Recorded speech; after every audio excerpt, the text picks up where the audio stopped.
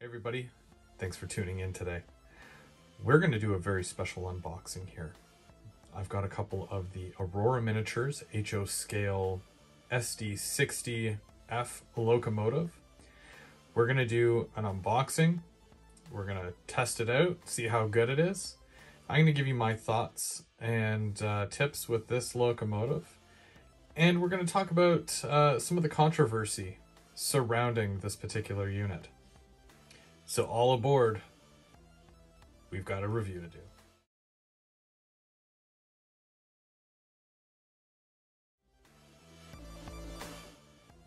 So with the box, it's a very standard size box for HO scale.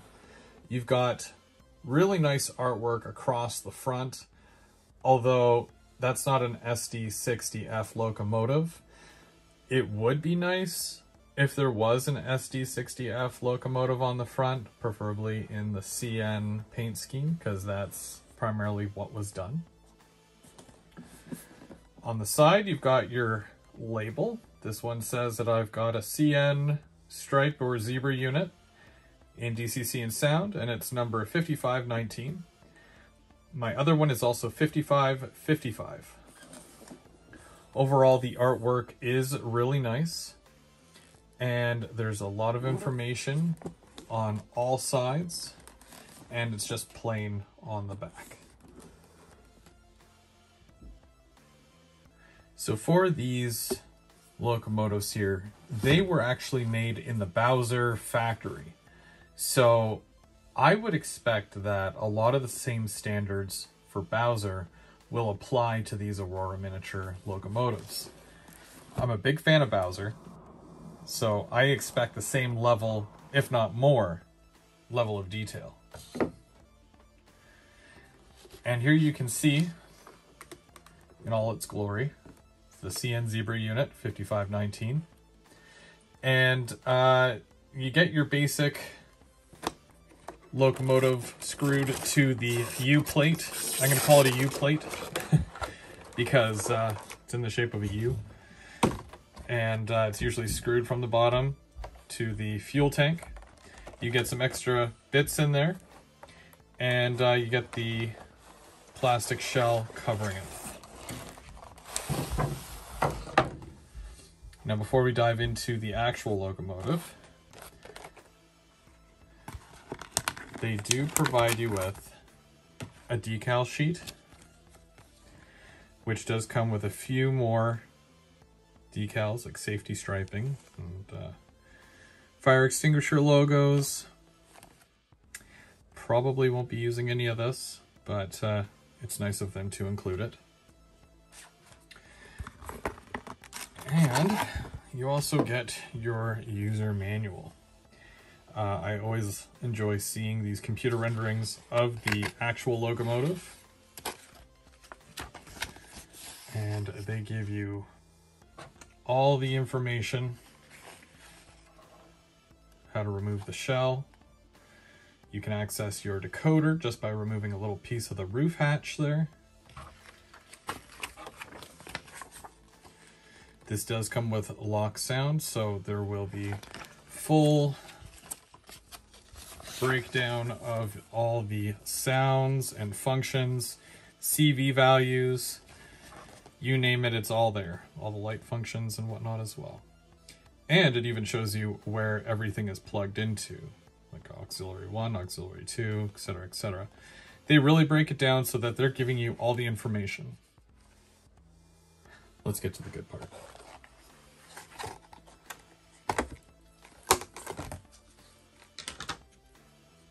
Only one piece of foam that was used to hold it in. That's fine.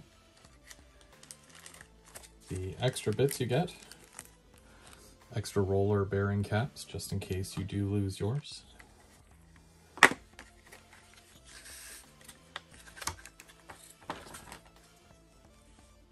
There she is.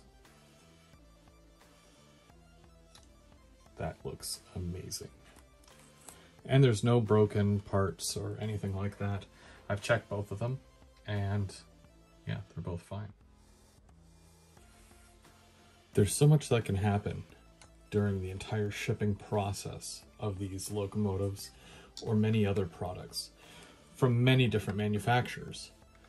Most of these are made in China, so of course they have to be shipped via shipping container to North America. And in most cases they're shipped to a port and then they are shipped by train to their final destinations. So if there's a few pieces that are off or not lined up properly, or if it got bumped around a little bit, please understand that there's a lot that this locomotive is going to go through before it actually gets to your layout itself. All right, while we're getting a closer look at this locomotive, let's list off the number of features that this particular locomotive has.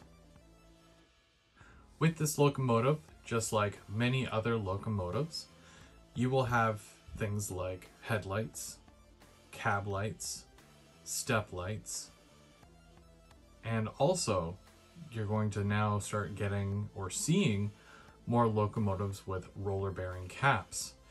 This basically means that you're going to see the wheel rotating on the outside in the very center there when it's in motion.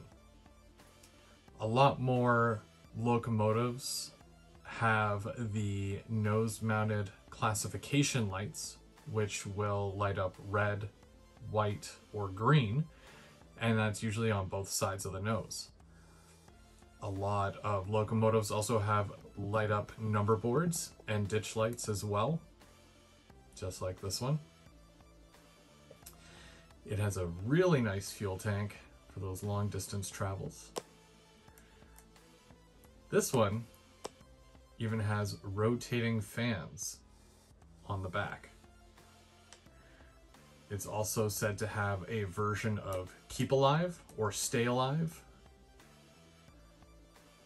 And these are apparently really good pullers as well, giving it a good amount of weight. Aurora Miniatures has their own version of a coupler, and you'll notice that there is no whisker on it, but we'll see how well it stacks up against a KD. Also, a lot of brands now are using the rubber MU hoses. These ones, though, are not. They are plastic, so be very careful when handling your model. This does also have separately applied grab irons, window shades, and the horn right on the top there. A winterization hatch, perfect for the Canadian climate. And all the under details as well, like sanding lines and all the piping that is necessary. On the back, there's no plow, but you still have your coupler cut levers. No ditch lights on the back of this particular unit, but you do have all your separately applied grab irons going up the back. The nice CN logo, crisp painting right along end to end on this one. And again, no whisker on this coupler. But here's another angle, just so you can see all the details.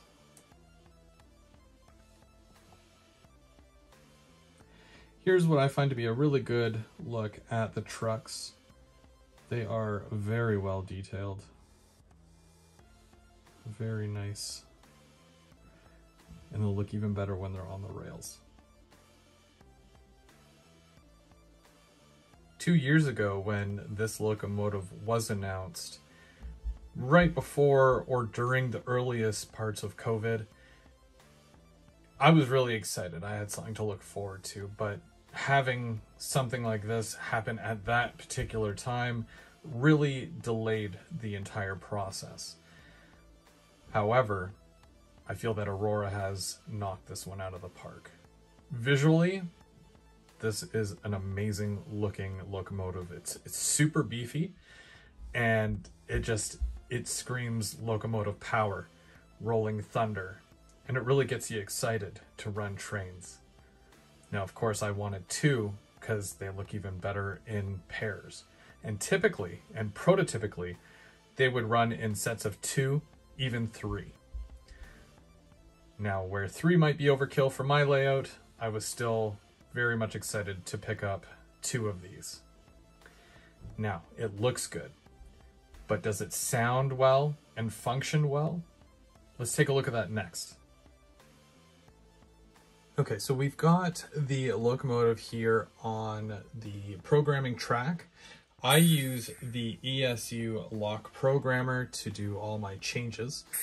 For this here, all I'm doing is changing the number from 03 of the decoder to 5519.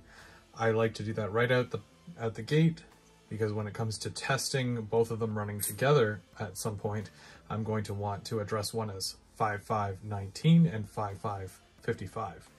So I've already done that here. Very straightforward stuff if you've ever used a lock programmer. So we're going to jump right ahead and we're going to look at the lighting features, and we're going to listen to some of the sounds as well. So this is the startup sequence of this locomotive.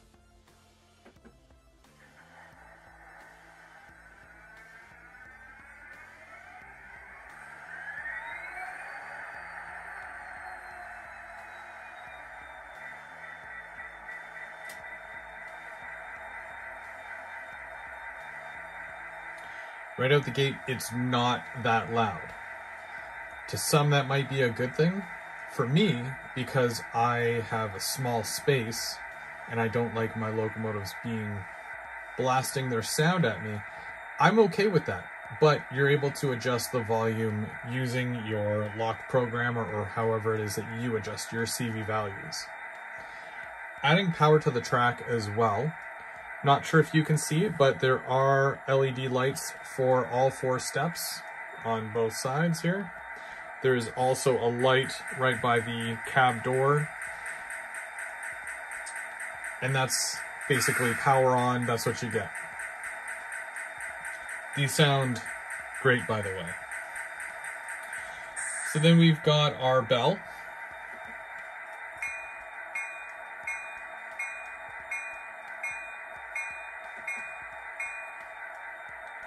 We have our horn.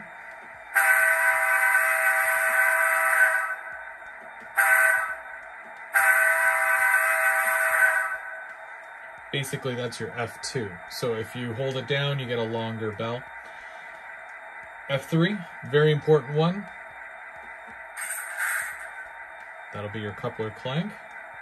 And then, of course, the coupler release as well. Now, on most locomotives that are DCC and sound, your 0 is going to be your headlight.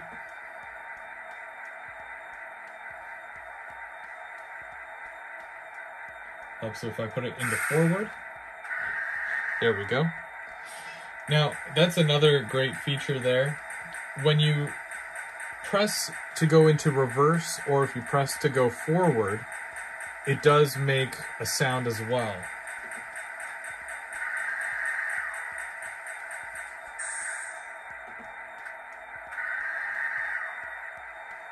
That's really neat. No other locomotive has that as far as what I've seen, but somebody let me know if that's something that most locomotives have and I just haven't noticed. F5. F5 is going to be your classification lights. Are we still going forward? Yeah, I think so. So you've got your red, you've got your green, and your white. And you can see them all represented right there on the hood. And it also, it's both sides of the hood as well. So they have it so that you basically, you press it once to turn it on, you press it again to turn it off, press it again and it goes to the next color on, and then off, and then on again to go to the last color. That way you're basically cycling through them. F6, as always, is your ditch lights. And then we get into the really crazy ones here. So I'm just going to turn this off, and I'm going to dim that so that we can focus more on the other sounds and features. All right, so now we're going to focus on some of the other smaller sounds. F7 is going to be your wheel flange, but that's typically while it's moving. So let's see if we can...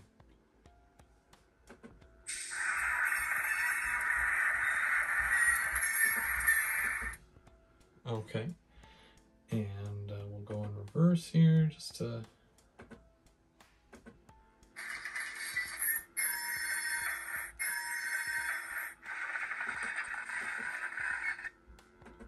Neat. Okay, cool. Now you'll have things like your prime mover, your drive hold, independent brakes, but then you get something as cool as this. This is one of the neatest features that you'll probably see on this locomotive, and it's the radiator fans. Taking a look at the fans on the top there, the two that are independent and the one that's under the winterization hatch, they all spin, but they also have sound to go with the spinning.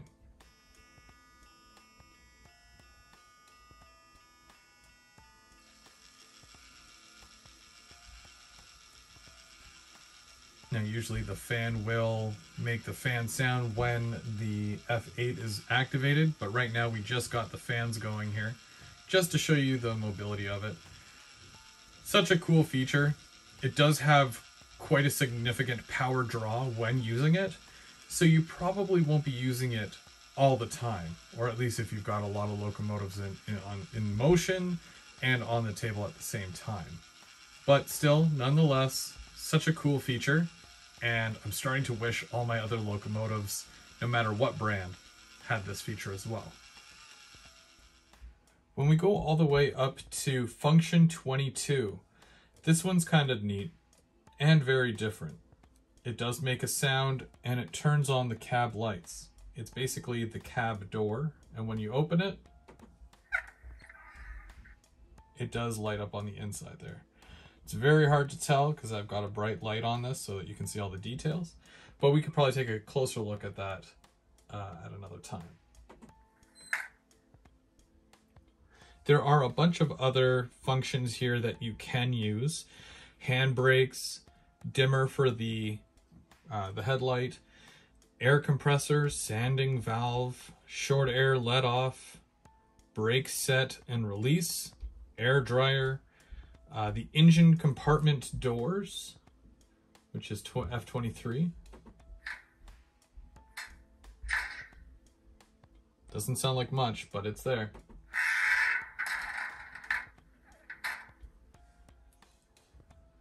All right, so before we go over to the track, let's talk a little bit more about this specific locomotive, because it seems like it's taken quite some time to get to stores, especially Canada. The US did receive their lot first. Not sure if there was a shipping delay with Canadian retailers. However, before a lot of Canadian retailers could even offer this product to the public, there was a public service announcement that was made by a Canadian retailer. Let's take a look.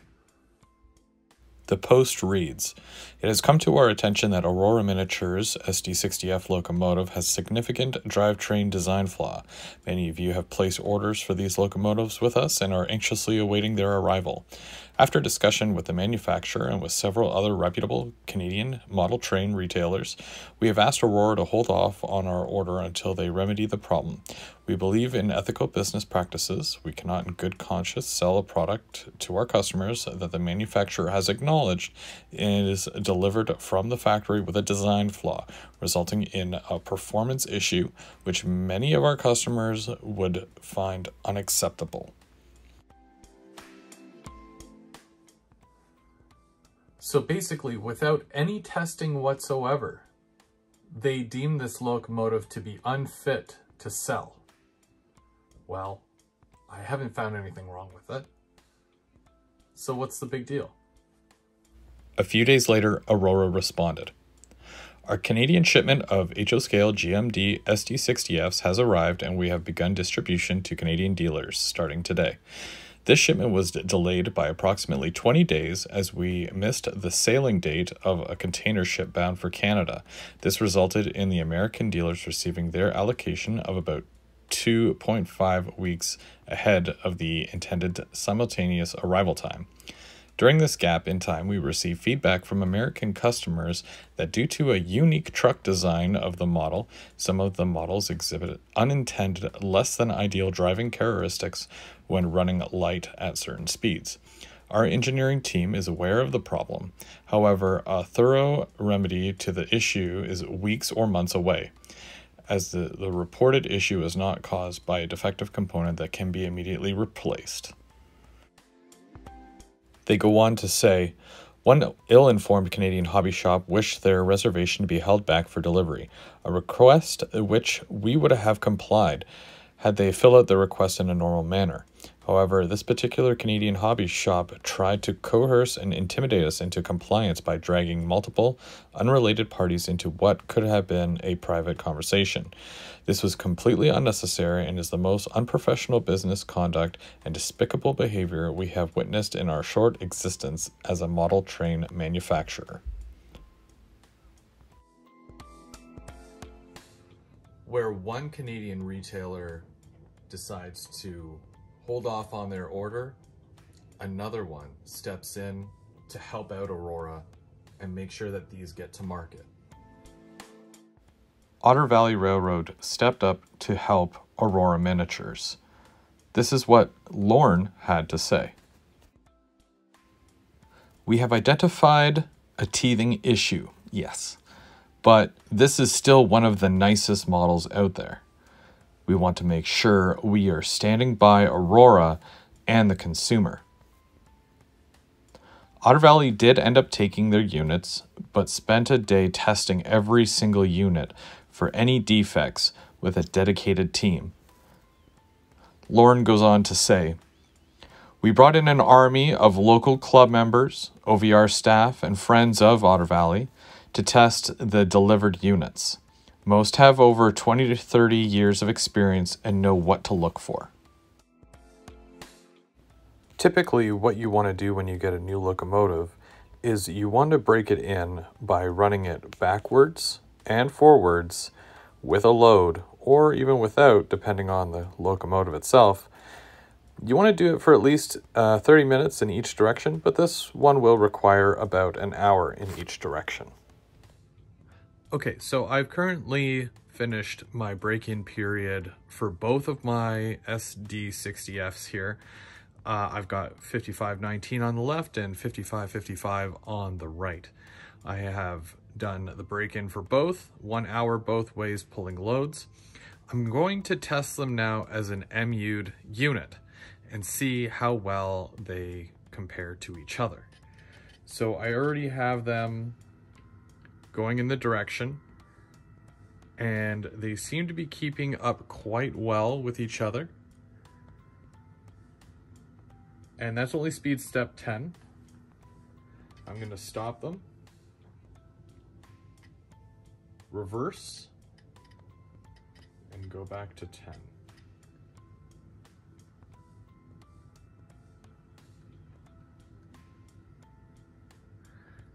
They don't seem jerky, and they look really good. The 5555 is going a little bit faster forward, but that's okay.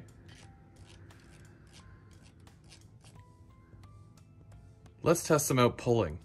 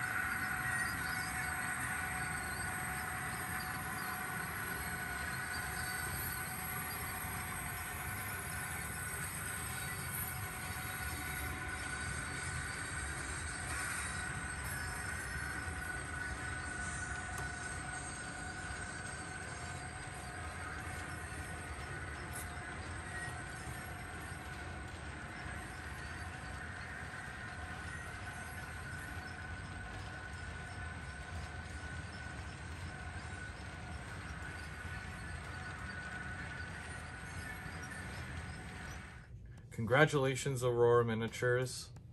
This is a success, and I'm looking forward to even more from you guys in the near future. Thank you so much for joining me today. I'm Go Via or Go Home. We'll see you next month for even more.